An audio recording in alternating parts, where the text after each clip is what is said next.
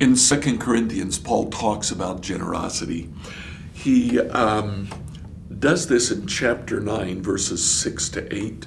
And these are some of the most misunderstood verses, I think, in Scripture when it comes to generosity. Let me read those verses to you. Remember this, a farmer who plants only a few seeds will get a small crop. But the one who plants generously will get a generous crop. You must each decide in your heart how much to give, and don't give reluctantly or in response to pressure, for God loves a person who gives cheerfully. And God will generously provide all you need.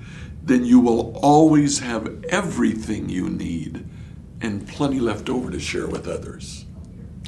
Now, I say these verses are misunderstood because those who would propose what is called the prosperity gospel or the word of faith gospel or the health and wealth gospel would say that if you give, God will give back to you financially.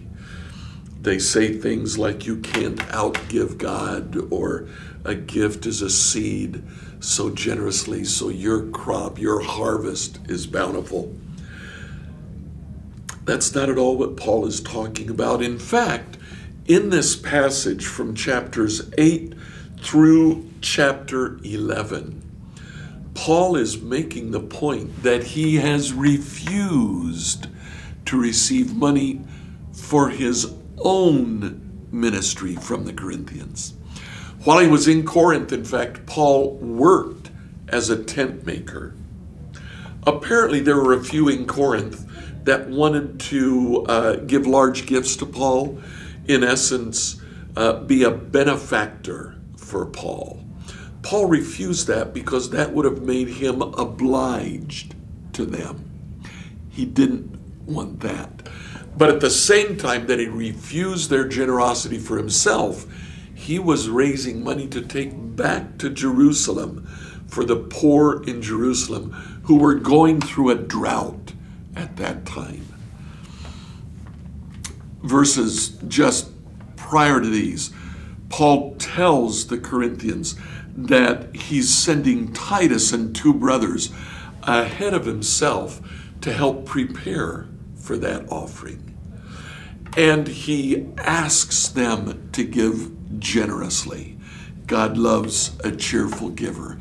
But look at what Paul says then will happen if they do give generously. First of all, in verse 8, he will provide what you need.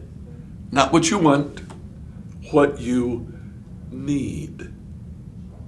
Secondly, in verse 11, Paul says, you'll be enriched in every way so that you could always be generous.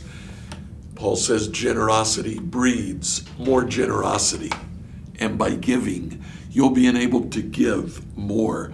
In verse 12, he says two things will happen. The needs of the believers in Jerusalem will be met.